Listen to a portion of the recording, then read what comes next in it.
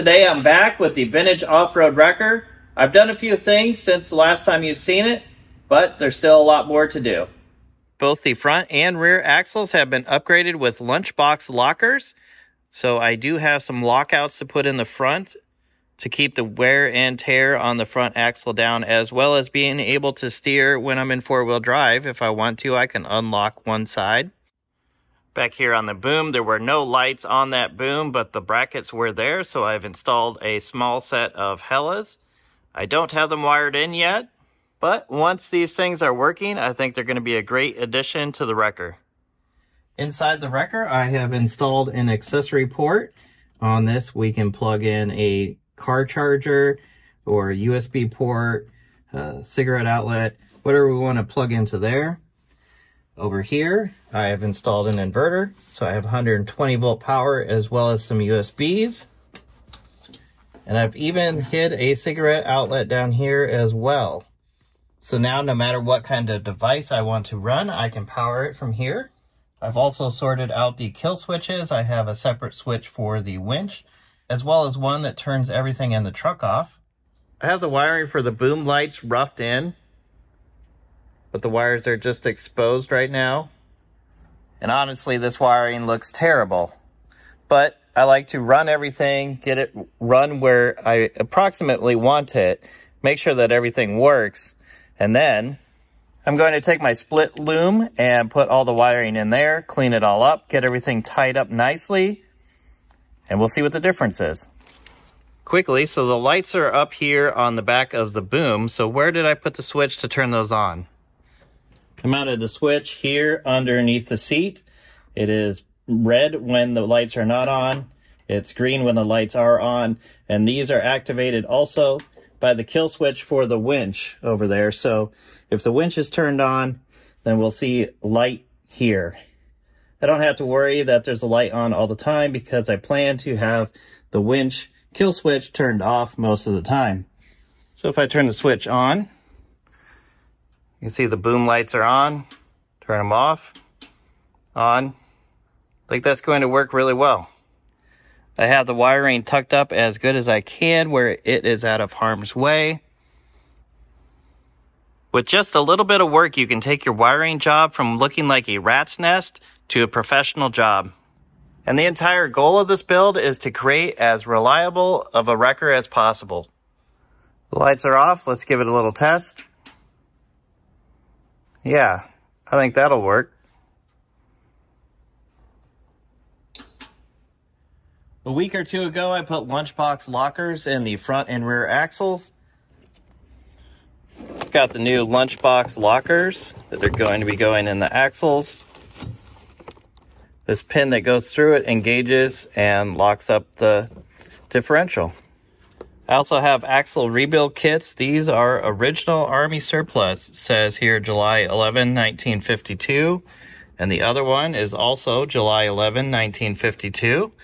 So in case I need some new parts, I have those, thanks to the Army making a bunch of this stuff and not ever needing it. And so to retain my ability to turn when I'm engaged in four-wheel drive, I'm going to install a set of hub lockouts. These are from M-Series Rebuild, and these things are beefy. Even if I swap the engine in this truck for a really big one, it is not going to break these.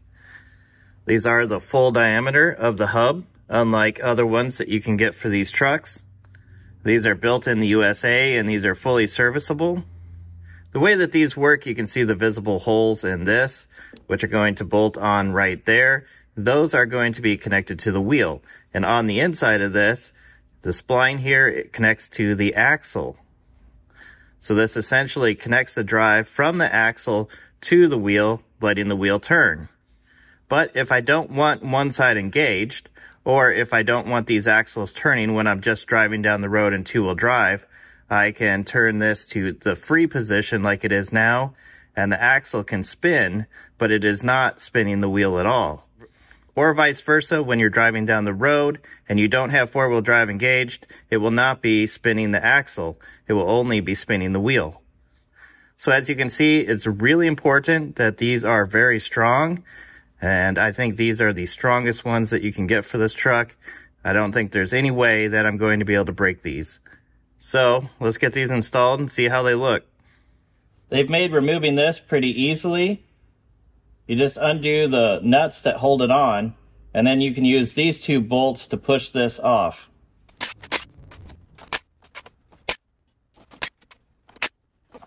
Now I'm going to spin these bolts out so that I can thread this nut in further.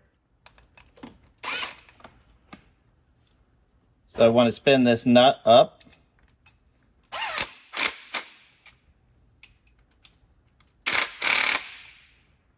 So that when I put the bolt in again, it will go in further. Now when I tighten these, it should push this out and off.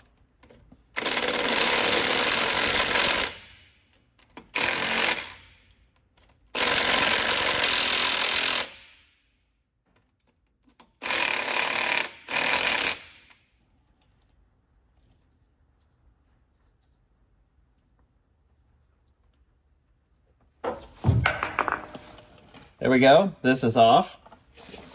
Now if I hold this up here, you can see how this is going to work. The spline on the axle is going to go into here. And if I put this on, so it's lined up with the axle right now, and I can spin this freely. So that means if this axle was turning, the wheels would not be getting turned by this axle, and vice versa. If the wheel is turning, this is just going to spin, and it's not going to turn that axle. So if I put this on again, you can see it spins freely. Now if I set it to the lock position, like that, now I can't turn it any longer because this is now locked to this piece. So the axle will be locked to the wheel. And so those two are going to have to turn at the same time. This gives you a big advantage going off-road because with a locked differential, you can control which wheels actually are getting power. And if you were to break something off-road, if I was to break this axle, I could just engage this to free, and then none of this is going to be getting turned, and I'm less likely to do more damage. So if I set this on here, you can see these studs don't come through here, so I'm going to have to take these studs out and replace these with longer bolts. And you'll also see that the threads on the other side of this stud are bigger than the studs on this side. So not only is this going to be very strong, but I'm replacing it with bolts that are much stronger than these original studs were as well, because they're a continuous diameter all the way out to the end of this. So I'll try to get this gasket off and get these studs removed. You've seen me use this stud remover before. You just stick it on your stud, turn it, and it will start to lock on there.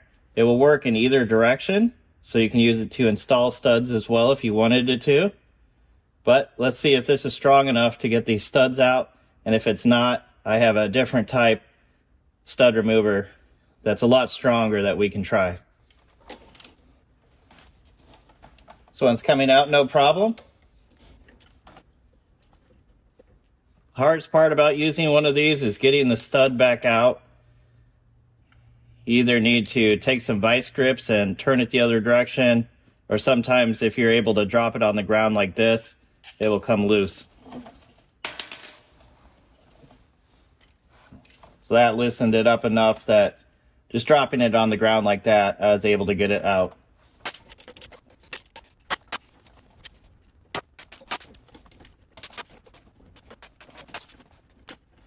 Here are the new bolts that I'm going to be using. Put two of them through and then get my gasket on.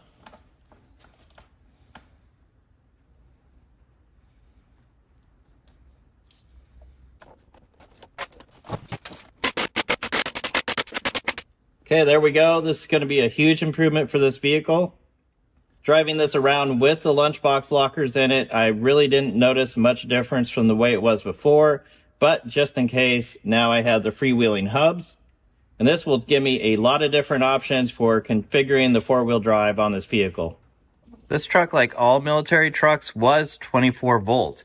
It's now been converted to 12 volt, and if I want a horn, I needed to put a 12-volt horn in here. So that's what I've done. This horn looks similar to the one that was originally in here, and it mounts the same. But the important thing is this one runs off a 12-volt instead of 24-volt. But in order to use the horn, I need to install a new horn switch, because with the new power steering, I'm not able to use the original wiring that runs up to the steering wheel. So I bought this push button switch. This is a Lucas switch. I like this because it's high quality and it looks vintage. It will fit this truck very well. I'll install this on the dashboard, run new wiring, and then I should have a working horn. I'm thinking about putting the switch right here in this plate where the original blackout light switch was. So that will be an easy place to reach down and hit when I need to honk the horn.